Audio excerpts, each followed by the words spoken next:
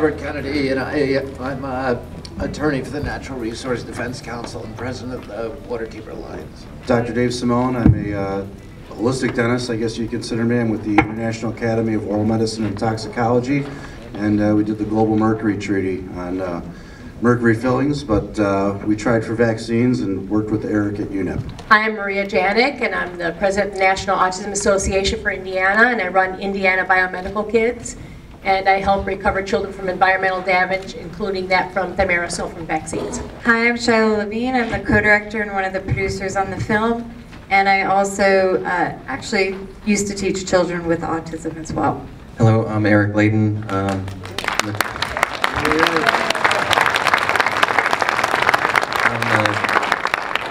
One of the directors. Me and Shiloh direct and produce the film, and it's been a 10-year project, and we're glad to see it come to light. So. I'm Julie Obradic. I'm the mother of an affected child, and I'm probably most well known for my writing. I write as a contributing editor at Age of Autism, helped out with a number of great organizations like Generation Rescue, and I'm helping out as a consultant for Trace Moms right now. Can you explain the protocol to safely remove a mouth with silver filling? Well, you know, it's funny. We just had a toxicology meeting just a couple weeks ago, and we have videos on our website, IAOMT.org, International Academy of Oral Medicine and Toxicology. And funny you asked that, because I actually have right here the TAP program that I happen to co-author a little bit on that. And basically what it is, it's the best environmental techniques and best available practices that we have to remove mercury filling safely from somebody. Obviously, you don't want particulate matter being ingested during the removal process. You've already sucked on a mercury lollipop for enough of your life. You don't need more of it. And we just finished a particulate study showing that this splatter coming off from touching a mercury filling with a drill is like a atomic dust cloud for the office. So the key is to find a dentist who is familiar with the Academy protocols. You can go to the website, type in your zip code, and find a dentist.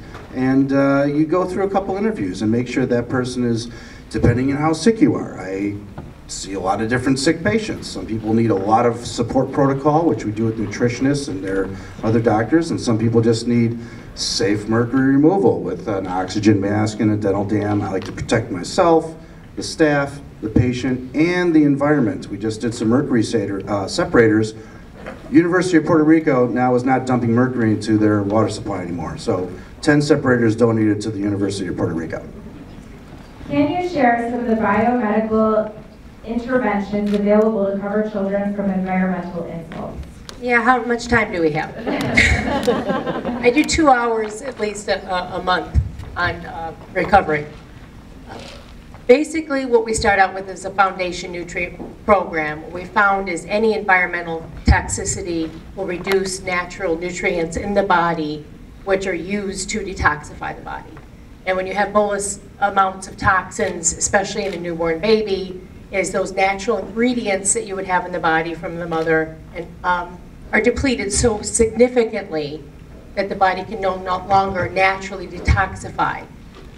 My youngest has lead poisoning from the garden hose that many of us grew up drinking out of, running around playing in the yard. I drink out of the garden hose. The difference is I had 4 vaccines and he had almost 40. And we talked about the Institute of Medicine, their second review. Page 10 said that Thimerosal causes biochemical pathway problems with disordered mineral metabolism and immune system abnormalities. Well, disordered mineral metabolism means you can't even detoxify the trace amount of lead in a garden hose that I drank from, and they have the same biomedical genetic mutations that I have. I detoxified the lead, my youngest couldn't. So, and one of the reasons is I probably still had some natural ingredients in my body to detoxify, and the ingredients in the vaccines prohibited him from detoxifying from them. So in just some basic nutrients, we start out with the Foundation Nutrient Program, and it gets extremely complicated from there. But even some cod liver oil, which pediatricians used to recommend. So there's some very safe baby probiotics and nutrients, and you can talk to a clinician, but I would start there and get with a group online and with a biomedically trained physician from the Autism Research Institute to help you from there. How do you know when you get a flu shot if there was thimerosal in that vaccine? Or shot, rather. Okay. Well, most people would think you just ask your pediatrician or doctor, and that may or may not work, but I wouldn't take the risk because we've talked to people who have, talked to their pediatrician, asked specifically for a thimerosal-free flu shot and then didn't receive one to find out later. So what you really need to do if you want to get the flu shot is to ask to see the insert and look for the thimerosal ingredient. That would be the best way. Also, the nasal mist won't have it because it will have the live virus. But you have to be your own advocate. Over the last 10 years, as an advocate and author in the autism community, do you feel the general public is becoming more interested and open to discussing the correlation between autism and vaccines? That would be a no. I've never seen it so hostile in the last couple of months since the measles outbreak, but I think it's because obviously people are very passionate about this issue on both sides. I want to say emphatically, nobody involved that I've ever met in the last 10 years has ever wanted a resurgence of infectious disease. This isn't about that. This is about whether or not we've been trading infectious disease for chronic disease. And if we're asking the right questions, if we're doing the right study, as Bobby mentioned, if we have the right regulatory agencies in place to be answering these difficult questions. But in terms of the environment right now, it's extremely hostile. However, it's also, we talked about this the other day in Indianapolis. I don't encounter personally very many people when I have a conversation with them who won't dialogue with me in a reasonable way. The internet has made it like a lawless land. People hide behind pseudonames, and there's all sorts of people who are paid to actually comment ridiculous amounts of times and dominate the blogs. So I think you have to be able to see through that. But unfortunately, it's not an issue that's going away, despite of how many people want it to go away. It's not going away. This film's going to make sure it doesn't go away. And I embrace the controversy right now, the fact that we're even talking about it. In 2007, that was the first time the words vaccine and autism were on television, was 2007. That was only 8 years ago. And that was like a historic day. I mean, we were jumping around just because they said the words. And now it's everywhere. So I think it just matters how you look at it.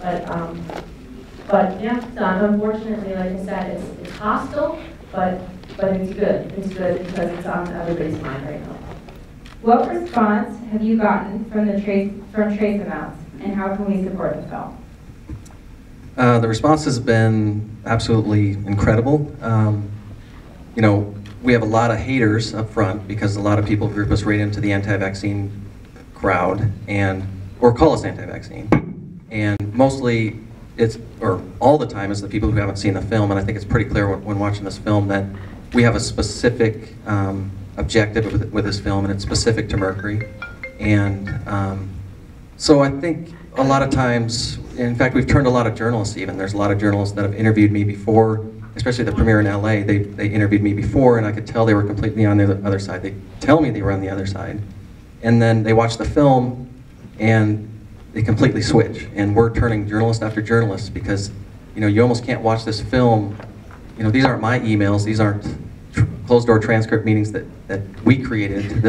We're not speaking for Bill Thompson. There is a serious problem here that needs to be fixed, and they've been misled just like everyone else has, just like we have, and they're understanding that they've been completely misled here. They've been reporting on this from the CDC's documents and the powers that be who present the information, and they're just as mad as we are that they've been lied to, and they're totally turning, and we're doing it one by one, not only with journalists, but senators now as well, because all these bills that are coming up, and Bobby's meeting with a lot of legislators. We were just down in Springfield yesterday, and the response of these senators is unbelievable because there's so much misinformation out there, and now that they're seeing the information they've never been told before, it's a totally different ballgame. And to make a long answer short, it's been a really positive response. We haven't had one negative person yet, so maybe there's one of you that are going to slam us, but we did have one person in Seattle that didn't like it very much, but that's before there was a lot of, the film was even done. We didn't have Bill Thompson in there yet, and it's been 100% positive, except for our hate mail that we get all the time, by people who haven't seen the film. Why would the CDC participate in a cover-up under both Republican and Democratic presidents?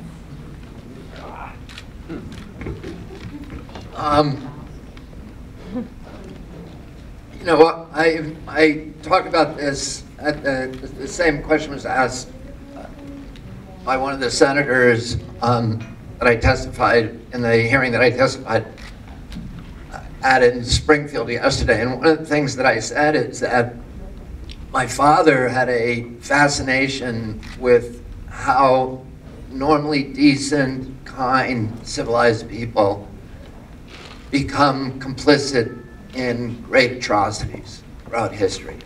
And that's one of the things that's fascinating about reading the Simpsonwood transcript, is that you see, when I first called Paul Offit and started talking to him about this issue, he said something that many of the people at CDC have said to me since, is that I got into public service because of your father, and I love children. And I hear that from people, and of course I'm inclined to like them. So, and I think a lot of these people went to CDC extremely idealistic. And you can watch what happens when you read that Simpsonwood transcript and they realize that they are caused, that this Thimerosal is causing the autism epidemic and that they're responsible for it. And a number of them at the outset of the meeting said, we've got to come clean. We've got to tell the American people this is going to hurt, it's going to be painful for us, it's going to be humiliating, embarrassing, it's going to be tragic, but we have to come clean and we have to tell people what we've done, otherwise they're going to lose complete faith in the vaccine program. And we have to get rid of this stuff and we have to go forward with a clean slate and re-convince them that we can be trusted this time. And then you see these other voices coming in that are saying, well, wait a second, if we release this, the attorneys are going to come after the vaccine companies, and there's going to be litigation, and there's a predatory bar, and people will stop using vaccines, and the institution will be harmed, and we need to protect ourselves. And at the end they say, Johnson says, and Ornstein says, we're going to embargo this. The copies of this study, the Stratton study, do not leave the room. Luckily, we have some time to figure out how to react to it, and then the emails start between CDC and IOM saying, where can we go in the world where we can show, we can do these kind of epidemiological studies. And everybody knows that epidemiological studies are the one study that you can cheat on. There's an old mantra that I know from my profession that statistics don't lie, but statisticians do. And you can design these studies by excluding certain populations so that you get the result that you want. And that's what they did with these studies. And they did it. I've read tobacco science for my entire career that is done by these hired guns called biostitutes who are hired by these companies to produce the results that they want, and they love epidemiology. So it was very clear to me, and this wasn't even very good tobacco science. The tricks that they used to skew the studies were amateurish. But they were able to take them and say, look, we proved it, we don't have to do the clinical studies, we don't have to do the pharmacological studies, we don't have to do the toxicological studies, we don't have to do the chemical or biological studies. We've got these 6 epidemiological studies, and so now we're going to say no more science should be done. They took the vaccine safety database, the one that Stratton looked at, and all of these questions could be answered in a week if they released the data in the vaccine safety database. You could tell, because you could do studies of what happens to vaccinated versus non-vaccinated populations. And you could look at the different shots and see what the different outcomes were, health outcomes for children. It's all there. If millions and millions and millions of records. But they put all of this in a special repository that's outside of the United States government, that they pay this company $110 million a year to hold this stuff in a locked box so that nobody can look at it. And the only scientists who have been able to get in there were the Geyers, because they got a court order and they got a congressional order that forced CDC to open the vaccine safety database, but they won't give them the data. They actually have to go down into the building and write stuff down by hand. So they produced, I think, over 20 studies, and the studies are extraordinary, and they, show what we could do if you release this to the public, and it's the reason CDC won't release it. And for journalists to say that that's okay, that you've got all of this data and you won't let people see it, and it's data that could prove one way or the other immediately whether there's a relationship between autism, ADD, ADHD, speech delay, language delay, tics, neurodevelopmental delays, asthma, allergies, all of these things that started in 1989, which is the year they changed the vaccine protocols. They all changed in that year, and I never knew anybody with asthma or allergies when I was a kid.